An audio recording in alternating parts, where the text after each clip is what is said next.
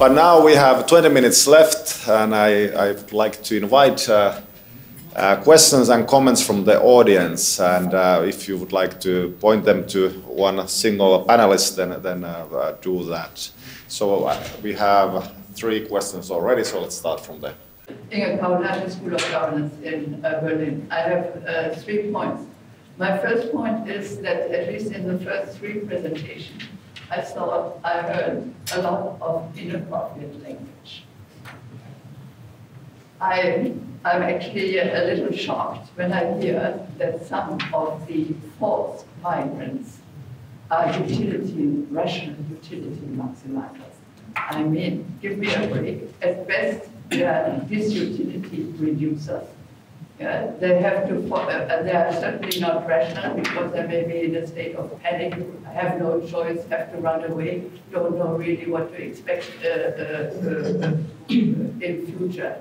So I think this economic model is inappropriate. At least I would turn to some more behavioral economics or something like this in order to talk about this problem. My second point is also what bothers me is the individualization of the problem. To think about how individuals look at the problem and even the economics of individual decision making, when the real economics are one layer below, because it is the German defense industry that drives these conflicts and compels people to run away, and we benefit handsomely from it in Germany. While Mrs. Merkel welcomes the refugees, we are exporting armored personnel carriers to Saudi Arabia and so on. So the real economics have to be discussed, and also the benefits from the migrants that we receive, because we failed to invest in education while we saw the demographic change coming. So now we are happy that we have such conflicts and that migrants come. My third point, the last point, comes back to the taxing the benefits. I have proposed in a German parliamentary committee the following thing and was pulled out of the room. Because since we failed to see that we are a very fast aging population, I think we should say for every migrant we accept from Africa, from Syria, well-trained, well-qualified, and probably we are getting our aid back from these countries. So I propose to have an escrow account for the releasing countries, for Syria, for some African countries, and put into this escrow account of the releasing country the amount of education investment that we saved and didn't have to spend because we take the migrant in. And then in future we can use this money when peace returns maybe to Syria one day to support the rebuilding there. But please adjust the language. Yeah, good morning everyone. I'm Thomas Sama, a postdoctoral researcher at the University of Helsinki, Faculty of Social Sciences. I want to address my question to our Médecins Sans Frontières, Medicine Without Borders speaker. I think that all the research being done on conflicts is not addressing the root causes of the conflicts. We have to find out, my question now is, who is responsible for all the conflicts in the world that is increasing? In Libya, I'm originally from Cameroon. We have conflicts in Libya, in Syria, all over the world. I'm spreading. In the case of Syria, only God knows when the conflict there is going to end, because arms, and in Libya as well, is in the hands of everybody. In Syria, it is the same thing. Where does the arms come from? What can we really do to alleviate the conflicts in order to reduce the number of refugees in the world? So please, let us, we are not addressing the root causes. So please, since you've been working with all these refugees and people in conflict situations in the world, in different places, what is your response to this? Thank you. My name is Sandrine Dawepwani. I'm the Regional Research Coordinator for Oxfam in West Africa.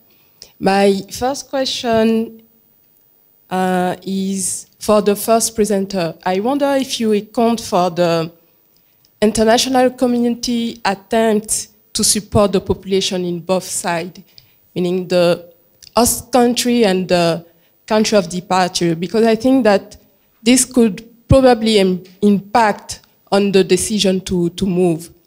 My second point is an invitation to the researchers, because I was previously research fellow, and I do know now that our theory is far from the field reality. So I invite you to get the field actors, the NGOs and so forth, involved, and in order to benefit from their insight. Thank you. Olga Shemekina, Georgia Institute of Technology. I have a question for Jonathan Hall. You discussed 4 approaches to acculturation, and I don't think you mentioned if it's like individual choice or does the government have to do something with it? Can it influence people to, take one path or another? Thank you. All right, so perhaps we will have a round of responses to those comments, questions, and challenges. So perhaps we start in the order of speakers. I will deal with the international community first, because I think I have a satisfying and incontroversial answer for that one. We want to account for everything that we can do that would influence both decisions to leave or decisions to stay, which will come through our analysis. I don't think what we have at present is entirely complete, and we haven't yet considered precise actions by the international community, but that's something that we will do in future iterations. I appreciate the recommendation. Thank you. On language, the first thing I would say is that it's very difficult to talk about economics without using economics terms, and that's why I gave the sort of partial disclaimer at the start. But I think we should be clear that although in the presentation we discuss what I would say is sort of, let's say, voluntary migration or economic migration in terms of utility maximization, I sought specifically not to use the terms in terms of migration that may be involuntary, precisely for the reasons you suggest. I think potentially that got lost in the nature of the presentation where we extended an economic model. But implicitly, the nature of the model itself should hold, regardless of the language that is used. But I do agree that the use of language is something that's very important. I think one step removed from that, I don't think it's inappropriate to consider that refugees are making rational decisions, or that their decision has rationality at its core. That if you are in a panic about something, then the rational decision is quite possibly to leave. It doesn't mean that one is panicking and is irrational and makes an irrational decision. Similarly, in choice of destination country, we do see that whilst it's not the economic variables that are at play, we find that things like the likelihood of success of an asylum application from someone of a country of origin in a destination country is a factor in where people choose to go. And I think that, to me, paints a very interesting picture, because, you know, we're not dealing with individuals with nothing. We're dealing with individuals who have had social networks, who maintain access to social networks, and so forth. And these things, it seems logical to me, and this might be my bias as an economist, but it seems logical to me that those things will obviously feed into where individuals have a desire to go, and so forth. I think beyond that, on the level of individualization versus The other things, I don't have enough experience to comment on that. I don't think it's my place. I think if I made a comment, it would be entirely conjecture, and that would be inappropriate from my side.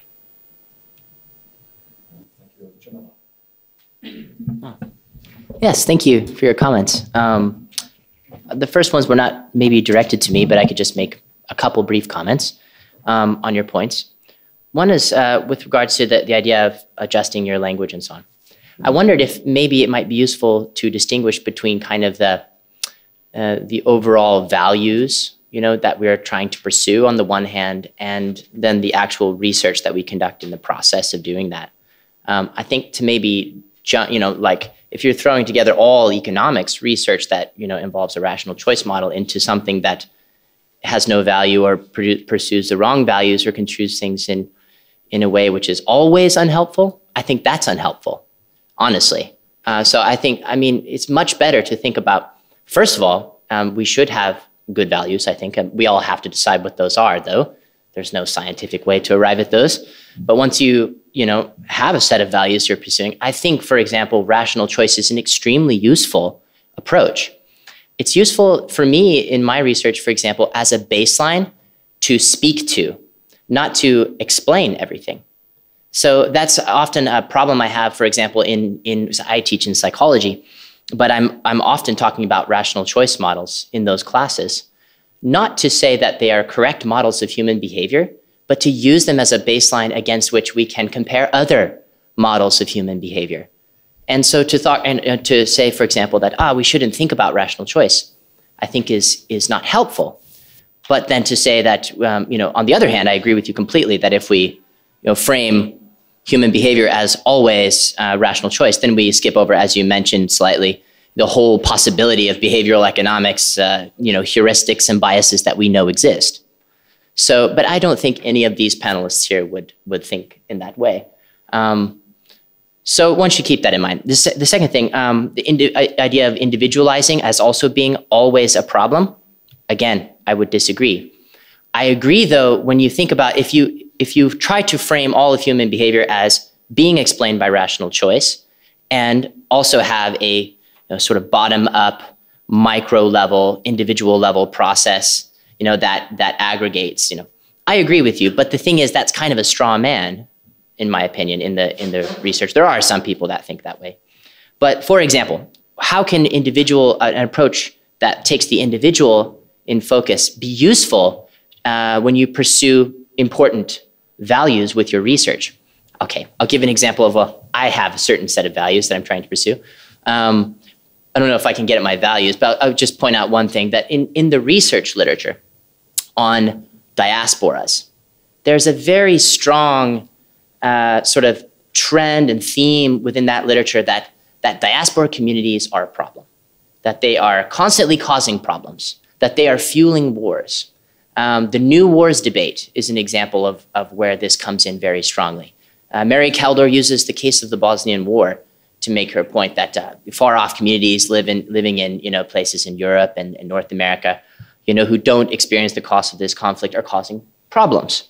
Collier and Höfler, another very influential set of authors, probably the most cited article ever in Civil War, for a couple of economists, Paul Collier and Anke Höfler, they argued the same point very strongly in that article.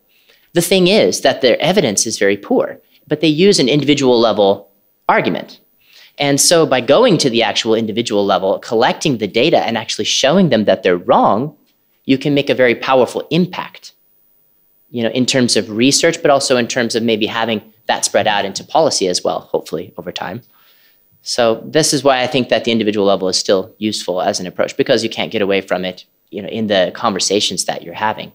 So that's, and it is, there are individual level processes at work, and you should also perhaps couch them then in broader macro level processes, which you alluded to. Then my last point was regards to government strategies. Yes, that literature on acculturation. The work by Sam Berry, I believe is his name, provides that particular model of acculturation, which is simple and useful from a research point of view. It's not the only the only way to think about acculturation, but it's a useful model. And his argument is that multiculturalism policies will be most conducive to biculturalism. So it's, the point is that yes, this is couched within a policy framework, and within that policy framework, you have individual level strategies which individuals adopt, but of course that's shaped by the broader environment in which they're living. And so, of course, the idea that complex identities and bicultural identity is conducive to reducing support for conflict is kind of a boon for, or is, supportive of the idea that perhaps the swing away from multiculturalism policies that we're experiencing today with the growth of the extreme right and the shift in Europe and North America as an example of that is perhaps hugely problematic. It could even be, for example, increasing support for the ideology of conflict within certain segments of society. So, yeah. Thank you, Jonathan. And Gilles. I'd like to start by the comment of Sandrine. I'm sorry I didn't get your family name, but Sandrine, saying, well, you were calling for cross-sector collaboration between scholars, researchers, and practitioners. And I would just like to echo this with one example, which recently struck my mind. In an executive training program, we had a political scientist coming and meeting with practitioners from basically aid workers from Syria, Somalia, Sudan, etc. And the topic was hybrid political orders. So he spent about 1 hour explaining that in those countries, actually, the state is not the sole source of power, legitimacy, and authority, and it is widely shared with informal, traditional, and other forms of authority. And it was striking that after 1 hour, most of the participants said, well, it's 20 years that we know this, and we navigate this every day, and we work with it, and we perfectly know all what you said. The only thing we learned is that it has a name. So I was thinking that actually those social scientists could have gained 20 years because actually the concepts came really, it's 2011, 2012. So it really made it to the spreading in the academic community and then making it from there to the OECD, DAC, etc. very recently, whereas practitioners practice it every day. So to gain intuitions and really to have this cross-fertilization, I really support and very much would like to back your plea. On Richard, right, your comment, I will leave it to my colleague of MSF, but the only thing is that I would say is beware of monocausal explanation of crisis. Because at least our students often they say, but is it this or that? And often it's a bit of this and that, but it depends. So it's the main, let's say, response. Finally, thank you, Inge Kaul, for your excellent remark and very much. When you say actually we should review and adapt our language, I think what you mean probably is that we should review and adapt economics as a discipline, which goes beyond language. And I think it's really extremely useful that you also mentioned extensions where economists, being imperialistics, have borrowed from social psychology and many other disciplines. And the advances that we see now in behavioral economics are extremely relevant.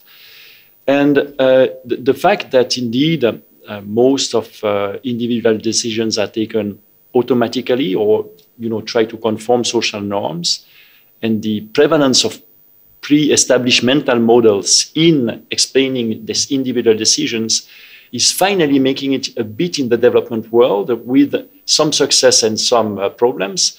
I think it's great, even with the flaws in it, but that the 2015 World Development Report bring behavioral economics closer to the development community. What I noticed that in the humanitarian sector, we are not yet there. When we deal with humanitarian crisis, as much as the investors has been quick in picking up insights from behavioral economics and applying it to the behavior of investors on the capital markets, as much as I see that when we negotiate with the armed actors to try to reduce, the number and intensity of war crimes, we are still very much norms driven, saying, well, it's forbidden, it's bad. Actually, they know it's bad and they know it's forbidden, but they do cost-benefit analysis, plus they think that it is becoming, what you mentioned about the attacks on hospitals and the medical mission, is becoming normally and socially more accepted in many war theaters, Afghanistan, Syria, and Yemen. And this is really very, very worrying. And I think we should collectively be much more aware and borrowing from behavioral economics in order to try to engage armed actors both on a cost-benefit level, but also to think how do we want to change or adapt in a medium-run mental models in order to make such attacks not acceptable anymore. Thank you. Sophia, the last word is yours. Okay. Well, thank you and for the questions, and I try to get onto this quite philosophical question of the underlying causes of conflicts and who is responsible. I will probably just repeat what Gilles said, but in a more medical or layman terms and not so economical. But I agree that I think conflicts are a little bit like individuals. There are as many reasons for conflicts as there are individuals in the world. And as long as something, someone, whatever is benefiting from a conflict, it will probably continue. Exactly how to build a model to understand the cost benefits of conflicts and what is driving it, I am not in that kind of research area. It's for the colleagues here in the panel that try to do that in many different ways. But I think that when a conflict's been going on for quite some time, and we have numerous examples of that, it becomes a little bit a self-playing piano also. You have contexts like Sudan, like Afghanistan, with generations that have seen no stable society, have no references of a context of a state and a system that you can believe in. And then it becomes even more difficult to resolve that situation. But that is on the most philosophical level. On the practical level, or what I'm trying to reinforce here, that is, as long as we talk about all those models and the pros and cons and so on, when the benefits of stopping a conflict becomes greater than the costs, it will probably stop. But while waiting for that to happen, we can never forget the individuals that are suffering the consequences of that conflict. Okay, thank you, Sophie. That was a really good way of ending this panel, and I'm sure that the discussions and questions will emerge during the lunch as well, and during the later sessions, afternoon and tomorrow. So let's go and have some more material nourishment besides this intellectual challenge that we had here this morning. So thank you very much.